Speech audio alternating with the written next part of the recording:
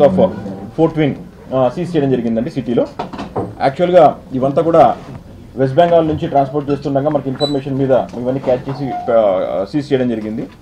ఇది బేసిక్గా this Fortwin injection is a anaesthetic drug used before సర్జరీకి ముందు ఇవ్వాల్సిన డ్రగ్ ఇది యాక్చువల్గా ఎన్డీపీఎస్ సెక్షన్ కిందకి వస్తుంది. ఎందుకంటే సింథటిక్ నార్కాటిక్ అంటారు దాన్ని, అందుకు మనం ఎన్డీపీఎస్ సెక్షన్స్ పెడుతున్నాం. సింథటిక్ నార్కాటిక్స్ ఇవి ఓన్లీ సర్జరీకి ముందు వాడాలా, అది కూడా ప్రిస్క్రిప్షన్ ఇచ్చిన తర్వాత డాక్టర్ కొనుక్కోరమ్మని హాస్పిటల్కి పంపిస్తే ఒకవేళ పేషెంట్కి రాసిస్తే అది విత్ ప్రిస్క్రిప్షన్ ఇవ్వాలా. మెడికల్ డాక్టర్ కూడా ఫార్మసిస్ట్ మెడికల్ షాప్ కూడా ఎవరికి ఇచ్చినారో కూడా రాసుకోవాలి. So these are all the rules because synthetic narcotic కాబట్టి ఎవరికి వీళ్ళు అమ్మినారు అని చెప్పి రాసుకోవాలి. అది మెడికల్ షాప్స్లో ఈ పద్ధతి ఫాలో అవుతారు. ఇల్లీగల్గా ఎవరికంటే వాళ్ళకి హ్యూజ్ క్వాంటిటీ ఇవ్వడానికి లేదు. బికాస్ వై ఎందుకు ఇవ్వట్లేదు, ఇది లీడ్స్ టు అడిక్షన్. చిన్న క్వాంటిటీస్ నుంచి చిన్న అడిక్షన్కి స్టార్ట్ అవుతుంది. ఇది కూడా నార్కాటిక్ డ్రగ్ కాబట్టి సింథటిక్ నార్కాటిక్ కాబట్టి అడిక్షన్కు అలవాటు అవుతుంది. కాబట్టి దీన్ని విత్ ప్రిస్క్రిప్షన్స్ ఇవ్వాలా. దీన్ని అడ్డదిడ్డంగా మనం కానీ యూజ్ చేస్తే without any knowledge, without any idea what it is going to lead to breathing problems, importance, అన్ని రకాలమైన మనం ఎక్స్పెక్ట్ చేయని కాన్సిక్వెన్సెస్ కూడా దీనికి ఉంటుంది. చాలామంది యువత కొంతమంది మనకు దీన్ని ఎవరైతే యూజ్ చేస్తున్నారో వాళ్ళకి తెలియకుండా ఏదో చీప్గా వస్తుంది కదా, కొద్దిగా మత్తెక్కుతుంది, పెయిన్ తగ్గుతుంది అని చెప్పేసి మన చర్యలు ఎలాగో తీసుకుంటున్నాం. ఇది వాడుకోవడం జరుగుతుంది. దయచేసి ఇది ప్రాణాంతకం. ఇది మితిమీరిన డోస్ పోయిందంటే ప్రాణాంతకం అవుతుంది ఇది. సో ఇటువంటిది లైఫ్ థ్రెటనింగ్ కాంప్లికేషన్స్ కూడా ఇంజెక్షన్స్ వల్ల వస్తుంది.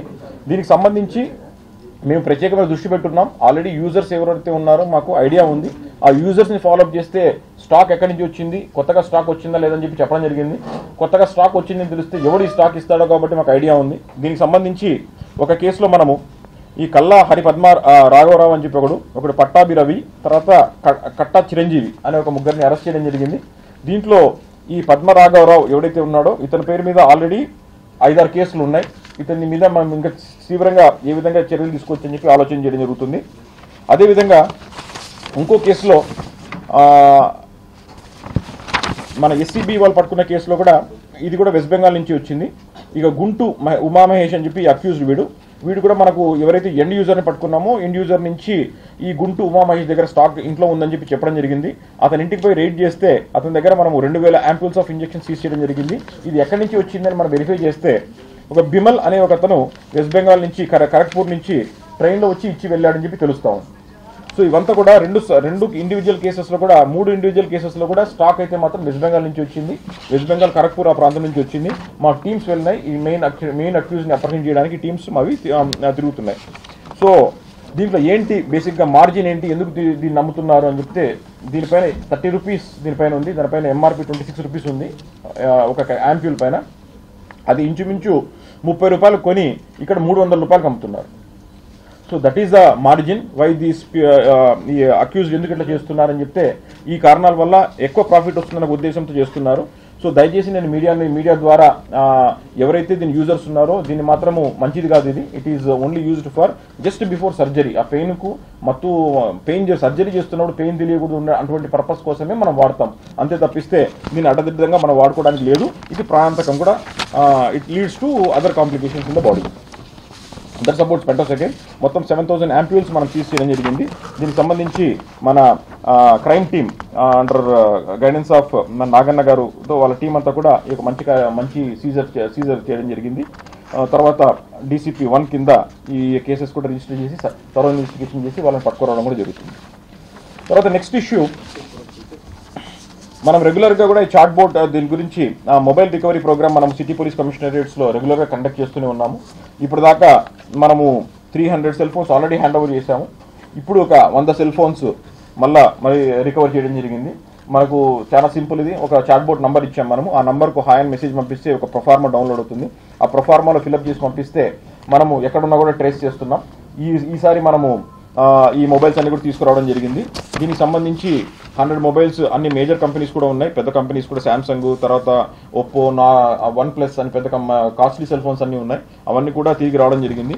దీంట్లో కొంతమంది తెలుసో తెలియకుండా చీప్గా వస్తుందని చెప్పి సెల్ ఫోన్స్ కొనుక్కోవడం, 55,000 ఉన్న సెల్ ఫోన్స్ని 6,000, 7,000 కొనుక్కోవడం అవసరం ఉన్న దాంట్లో. సో ఇటువంటి కేసెస్ అన్ని కూడా మనము వాళ్ళతో మాట్లాడి సెల్ ఫోన్స్ అన్ని రికవర్ చేయడం జరిగింది. దీని ద్వారా ఎవరైతే కొన్నారో కొన్ని చోట్లలో మనం స్పెసిఫిక్గా ఉన్న చోట్లలో షాప్స్ మీద వాళ్ళ దగ్గర ఇన్ఫర్మేషన్ తీసుకొని వాళ్ళు ఓవరాల్గా మనకి ఇన్ఫర్మేషన్ ఇస్తే ఓకే, లేకపోతే వాళ్ళపైన కూడా రిసీవర్ ఆఫ్ స్టోలన్ ప్రాపర్టీ కింద వాళ్ళపైన కూడా కేసు కట్టడం జరుగుతుంది. 411 సెక్షన్ కింద వాళ్ళపైన కేసు కట్టడం జరుగుతుంది. ఒకవేళ ఇండివిజువల్ పర్సన్ కానీ థెఫ్ట్ చేసి అమ్ముతున్నాడని చెప్తే మనకు ఆటోమేటిక్గా ఎవడైతే మనకు కొనుక్కున్నాడో ఎండ్ యూజర్ కొనుక్కున్నాడో మనకి ఎవరు అమ్మినాడో మనకు తెలుస్తుంది. సో వానిపైన కూడా మనము కేసెస్ పెట్టడం జరిగింది. So either it is a shop or it is a person, ఇద్దరిపైన కూడా కేసెస్ మనం పెట్టేసుకొని వీళ్ళ దగ్గర నుంచి సెల్ ఫోన్స్ అన్ని రికవర్ చేసి ఇది పబ్లిక్ ఇవ్వడం జరుగుతుంది. ఇది ఒక మంచి కార్యక్రమం చేపట్టాం. దీంట్లో ఏంటంటే without coming to the police station వాళ్ళ మొబైల్ పోయిందంటే జస్ట్ ఒక మెసేజ్ ద్వారా రికవర్ చేసి మళ్ళీ వాళ్ళకి హ్యాండ్ ఓవర్ చేసే ప్రయత్నం చేస్తున్నాం. ఇది అక్రాస్ ది స్టేట్ మన యూనిఫామ్గా అన్ని పోలీస్ యూనిట్స్ టేకప్ చేశారు. ఈసారి మనం 100 సెల్ ఫోన్స్ రికవర్ చేశాం. దీని అప్రాక్సిమేట్ వాల్యూ 20 lakh రూపీస్ ఉంటుందని ఒక అంచనా వేయడం జరిగింది. ఈ 2 కేసులకు సంబంధించిన డీటెయిల్స్ ఇవ్వండి. ఒకటి వచ్చేసి 2 టౌన్ పోలీస్ స్టేషన్ పరిధిలో, 2 టౌన్ పోలీస్ స్టేషన్ పరిధిలో ఒకటేమో క్రైమ్ నంబర్ 102, ఇంకోటి క్రైమ్ నంబర్ 104. మొదటి కేసులో 102 క్రైమ్ నంబర్స్ 3 అరెస్ట్ చేశాం, ఇంకా 4 అరెస్ట్ చేయాలి. క్రైమ్ నంబర్ 104లో 3 అరెస్ట్ చేశాం, ఇంకొకరిని అరెస్ట్ చేయాలి.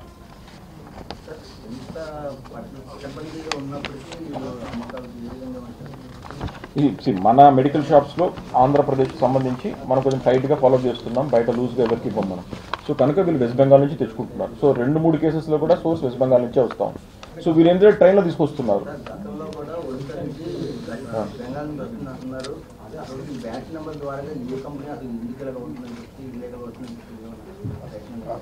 ప్రాసెస్ చేస్తామండి. ఇది ఎక్కడి నుంచి వచ్చిందో మేము తప్పకుండా దీన్ని will take it to the notice of the medical and concern police department of the other state.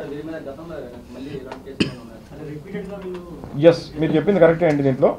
దీంట్లో ఈ పద్మారావు అన్న వాడి మీద ఇటువంటి కేసెస్ మీదనే 4 కేసులు ఉన్నాయి తప్ప. సో మేము we are going for next stand action. అదే that's what I'm telling you.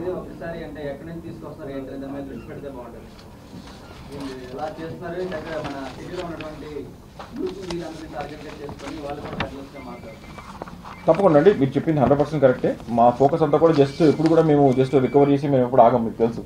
Will go to the అస్ట్యూట్. ఇంకా కంటిన్యూ నడుస్తుంది. పాత కేసులు కంటిన్యూ ఇన్వెస్టిగేషన్ కూడా మీ అందరికీ తెలుస్తూనే ఉంది. పాత కేసు కంటిన్యూ కేసెస్ కూడా ఏది వదిలిపెట్టేది లేదు. మేము డీటెయిల్ చేస్తున్నాం. చెప్పండి, ఎందుకు రాదండి? ఖచ్చితంగా యాక్షన్ అంటే అదే.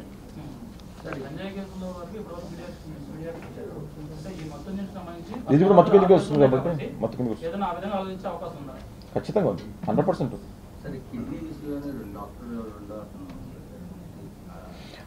మా రాడార్లో చాలా మంది ఉన్నారండి.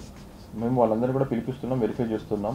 ఎవరెవరు ఎంత పాత్ర ఉంది, ఎంత పాత్ర ఉందని చెప్పేసి. ఇంకా ఎక్కువ ఇన్వెస్టిగేషన్ నడుస్తూనే ఉంది, అది ఆగలేదు. ఇంకొక 3 డాక్టర్ మీద అనుమానం వచ్చింది. 3 వెరిఫై చేసిన తర్వాత ఒకరి మీద ఇంకా ఎక్కువ ఇన్ఫర్మేషన్ వచ్చింది. సో వాళ్ళని కూడా మనం పికప్ చేసి తీసుకొచ్చాం, వెరిఫై చేస్తున్నాం, ఎక్కడ చేసినారని వెరిఫై చేస్తున్నాం. Depending upon there participation in the offence వాళ్ళకి ఏ విధంగా పనిష్మెంట్ ఉంటే ఆ విధంగా పనిష్మెంట్ వేటేయింది. చెప్పాను కదా, క్రైమ్ నంబర్ 104లో 3 అరెస్ట్ చేశాం, ఇంకా ఒక్కడు మిగిలాడు. క్రైమ్ నంబర్ 102లో 3 అరెస్ట్ చేశాం, ఇంకా 4 అరెస్ట్ చేయాలి. ఎస్సీబీ కేసులో 2 అరెస్ట్ అయినారు, ఇంకా 2 అరెస్ట్ చేయాలి. Total 8 members arrested.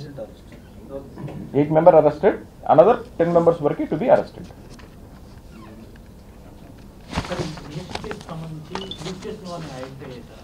End users ఉన్నారండి. లైక్ వీఆర్ మీకు తెలుసు కదండి, యూజర్స్ నుండి వీళ్ళని వాళ్ళ ఎండ్ యూజర్స్ ప్లాట్ఫామ్ దగ్గర అక్కడ ఎందుకంటే 20 రూపాయలు 30 రూపాయల్లో మొత్తం వస్తుంది అన్న ఏమీ తెలియని వాళ్ళు వీళ్ళు. దీన్ని ఎక్కడ కూడా ఎండ్ యూజర్స్, ఎక్కడ స్టూడెంట్స్ కానీ హై ప్రొఫైల్ ఇదేం లేదు, ఓన్లీ వర్కర్స్ టైప్లో ఉన్నారు. సో వాళ్ళకు ఇంకా అవగాహన కార్యక్రమము మనం స్టార్ట్ చేయాలి సపరేట్.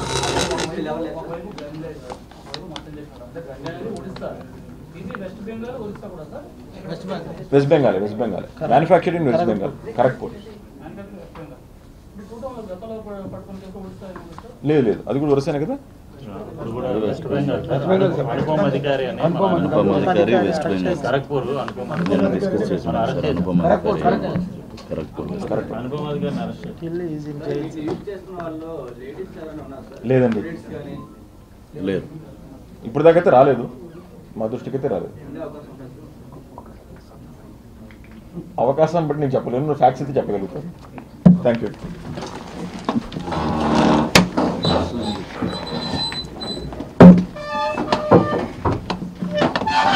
తర్వాత కావాలంటే మీకు ఈరోజు మన జీవీఎంసీ కమిషనర్తో పాటు జీవీఎంసీ జోనల్ కమిషనర్తో పాటు మీటింగ్ జరిగింది. ఫస్ట్ టైం మన కమిషనర్స్ మన ట్రాఫిక్ ఆఫీసర్స్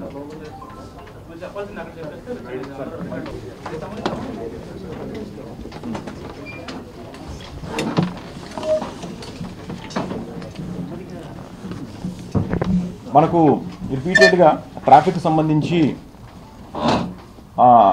ప్లాట్ఫామ్ ఎంక్రోచ్మెంట్స్, తర్వాత రోడ్ ఎంక్రోచ్మెంట్స్, ప్లాట్ఫామ్ అయిపోయిన తర్వాత రోడ్ ఎంక్రోచ్మెంట్స్ ఇవి రావడం వల్ల కంజెషన్స్ వస్తున్నాయి.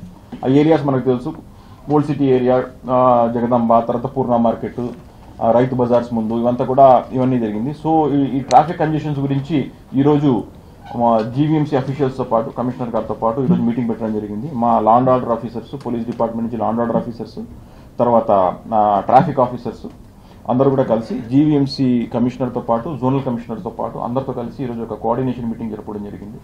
ఎక్స్క్లూజివ్గా ఈ ట్రాఫిక్ కంజెషన్ తగ్గించే ఉద్దేశంగా రెండు డిపార్ట్మెంట్స్ కలిసి ఎలా పనిచేయాలన్న ఉద్దేశంతో ఎట్లా ముందుకెళ్లాలా, ఏ విధంగా పబ్లిక్ ఇన్కన్వీనియన్స్ తగ్గించాలన్న దాని గురించి డిస్కస్ చేయడం జరిగింది జోనల్ ఆఫీసర్స్తో కలిసి. సో ఒక ప్లాన్ ఆఫ్ యాక్షన్ తయారు చేసుకున్నాం.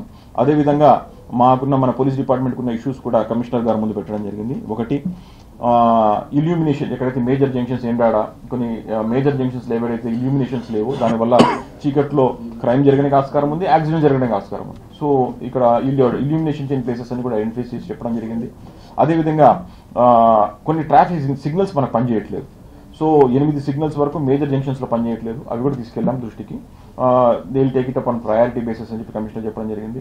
అదేవిధంగా జీవీఎంసీ మన సిటీలో మెయింటైన్ చేస్తున్న ఎల్ఎన్టీ ద్వారా మెయింటైన్ చేస్తున్న ట్రాఫిక్ సిగ్నల్స్ దగ్గర 232 ఇంకా పనిచేయట్లేదు. 232 కెమెరాస్ పనిచేయట్లేదు, సీసీటీవీ కెమెరాస్. అవి కూడా కమిషనర్ గారి దృష్టికి తీసుకోవడం జరిగింది. సో మనకు ఇవి కాకుండా traffic signals, CCTV cameras, ఇల్యూమినేషన్స్, speed breakers, తర్వాత మన బ్యారికేడ్స్, మన మధ్యలో బీచ్ రోడ్లో కొన్ని చోట్ల చిన్న బ్యారికేడ్స్ మనం కట్టాం, స్పీడ్ బంప్స్ టైప్లో. అవి కొన్ని పగిలిపోవడం వల్ల అడ్డంగా మోటార్ సైకిల్ తిరుగుతుందంటే అక్కడ యాక్సిడెంట్ అవుతుంది. సో ఫాస్ట్గా వచ్చిన కార్ కూడా. సో ఇవన్నీ కూడా ఫొటోస్తో పాటు మనము కమిషనర్కి వాళ్ళ అఫీషియల్స్కి అందరూ చూపించడం జరిగింది. సో ఇమీడియట్గా వాళ్ళు దాన్ని వీల్ అటెండ్ టు దట్ అని చెప్పేసి కమిషనర్ గారు అష్యూరెన్స్ ఇవ్వడం జరిగింది. In coordination with GVMC we will go head and ensure that the congestion part in the traffic over a period of time next few మంత్స్లో దీనిపైన ఫోకస్ చేసి కొద్దిగా ఇద్దరం కలిసి తగ్గించే ప్రయత్నం చేస్తాం. సార్, ఈ షాపుల దగ్గర ఈ సీసీ కెమెరాలు మటుకు ఆల్ పార్కింగ్ ప్లేస్ వరకు ఉంటుంది, అది వేరే విధంగా అవుట్సైడ్ రోడ్డుకి మటుకు కనిపించలేదు. దానివల్ల నేరగాలు కొన్ని విషయాల్లోనే బ్లర్ అయిపోయి కనిపించలేదు. చాలా అది మాట్లాడుతున్నాం ఇండివిజువల్ లెవెల్లో. మనం ఏమంటున్నాం, ఫస్ట్ స్టేజ్ 1లో ఏం చెప్పాం, స్టేజ్ 1లో పెట్టుకోండి మంచిది అని చెప్పి పెట్టించాం మనం. సో వాళ్ళు కొద్దిగా చిన్న బిజినెస్ చేసుకున్న వాళ్ళకు తన షాప్కి సెక్యూరిటీ ఉంటుంది, ప్లస్ బయట కూడా ఇన్ఫర్మేషన్ వస్తుందన్న తర్వాత వాళ్ళు పెట్టుకోవడం స్టార్ట్ చేశారు గ్రాడ్యువల్గా. సో కొన్ని చోట్లలో మరీ స్టోరేజ్ కెపాసిటీ లేని వాళ్ళు కూడా హార్డ్ డిస్క్ కెపాసిటీ లేని పెట్టడం వల్ల లాభం లేదు, ఎందుకంటే రికార్డింగ్ లేని మనకు పనికిరాదు. అదొక పాయింట్, అది మనం ఇంప్రూవ్ చేస్తున్నాం. 2, నైట్ టైమ్స్ మనకేం క్లారిటీ రాదు, వాళ్ళు పెట్టాలంటే పెడుతున్నారు. సో క్లారిటీ రాదు కాబట్టి దాన్ని కూడా ఇంప్రూవ్ చేసి పెట్టడం అని రిక్వెస్ట్ చేయడం జరిగింది. 3, యాంగిల్ మార్చమని చెప్పాము. సో ఈ 3 పాయింట్స్ కూడా గ్రాడ్యువల్గా మనము చేంజెస్ తీసుకొస్తున్నాం. So in over period of time everything will improve. వాళ్ళు కూడా ఎక్కువ మనం మీటింగ్స్ పెట్టినప్పుడంతా కూడా మనం సీసీటీవీ కెమెరాస్ మీద focus పెట్టిస్తున్నాం. This will be useful for the security of their establishment, business establishment, and simultaneously for the police department to trace any offender. Bullets కొద్దిగా town పోలీసుని మధ్యకాలంలో బ్యాక్ ఫైర్ అవుతున్నాయి సార్. దానివల్ల especially beach road Siripuram జంక్షన్లోనే చాలా మటుకు చిన్నపిల్లలు family ఉన్నప్పుడు. నిన్నటి రోజున మీ అందరూ చూశారు, మొన్నటి రోజున మన ఆటో అసోసియేషన్స్తో కూడా మనము మీటింగ్ పెట్టడం జరిగింది. ఫస్ట్ టైం వాళ్ళు కూడా చాలా ఇదిగా ఫీల్ అయినారు. పోలీస్ డిపార్ట్మెంట్ ఇంత క్లోజ్గా మాట్లాడి మేము ఏమన్నామంటే we are not worried about any other offences గురించి కాదు. So we wanted to seek there cooperation. మన అన్ని దాంట్ల గురించి కూడా మనం వాళ్ళతో కూడా ఒక మీటింగ్ పెట్టడం జరిగింది. సో సో దట్ మనకి కోఆర్డినేషన్ ఉంటారని చెప్పేసి వేరే రాష్ట్రాల నుంచి ఎవరినో వస్తున్నా, ఆ విధంగా ఒరియా నుంచి ఎవరినో వచ్చినా, రాత్రిపూట అనవసరమైన మూవ్మెంట్ చేస్తున్నా, దీని గురించి కూడా మన ఆటో డ్రైవర్స్ ఒక మీటింగ్ పెట్టింది. Sir I want to notice one thing sir, mostly youth sir ఇప్పుడు స్పీడ్ బైక్స్ ఉన్నాయి కదా సార్, ఈ ట్రాఫిక్ కూడా అబ్జర్వ్ చేసి ఉంటారు. నవ్ డేస్ వాళ్ళు front and back number plates remove చేస్తున్నారు సార్, రిమూవ్ చేసి ర్యాష్లీ డ్రైవ్ చేస్తున్నారు, టీజింగ్ చేయడము అలాంటివి చేస్తున్నారు సార్. అంటే that means there Moto is escaping if any practice హ్యాపింగ్ like that. 100% correct,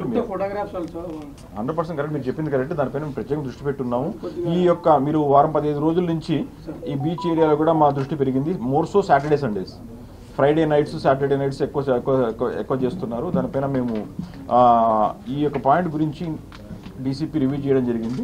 ఇంతవరకు ఏం జరిగేది, మనకు ట్రాఫిక్ ఉంటే లా అండ్ ఆర్డర్ ఉండడు, లా అండ్ ఆర్డర్ ఉంటే క్రైమ్ ఉండరు, అట్లా టైప్ కాకుండా అందరినీ కలిపి రౌండ్ ద క్లాక్ పెట్టేటట్టుగా ప్లాన్ చేసి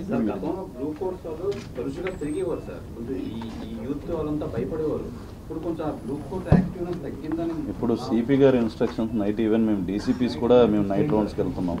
మేము నైట్ నేను కూడా వెళ్ళడం జరిగింది. రెగ్యులర్ ఇది డ్రైవ్ కండక్ట్ చేస్తాం. బ్లూ కోల్స్ అందరినీ కూడా యాక్టివేట్ చేస్తాం. వ్యాలిడ్ పాయింట్, బ్లూ కోల్స్ ఇంకా ఎక్కువ. తర్వాత మీరు చూస్తూనే ఉన్నారు, గత నెల రోజుల నుంచి stranger pickups, motor cycle pickups జరుగుతుందా లేదా? రాత్రి 2 తర్వాత ఇంత నువ్వు ఎందుకు తిరుగుతున్నారు, అవసరం ఏముంది? 2 తర్వాత తిరగాల్సినంత అవసరం ఏముంది? మీరు గమనిస్తున్నారు అక్రాస్ ది సిటీ ఎన్ని మోటార్ సైకిల్స్ అవసరం లేకుండా తిరుగుతున్నారు. సరదాగా తిరుగుతాంపా అని చెప్తే మోటార్ సైకిల్ సీజ్ చేస్తున్నాము. సీజ్ చేసి మరుసటి రోజు ఇచ్చేస్తున్నాం పేరెంట్స్ని పిలిచి.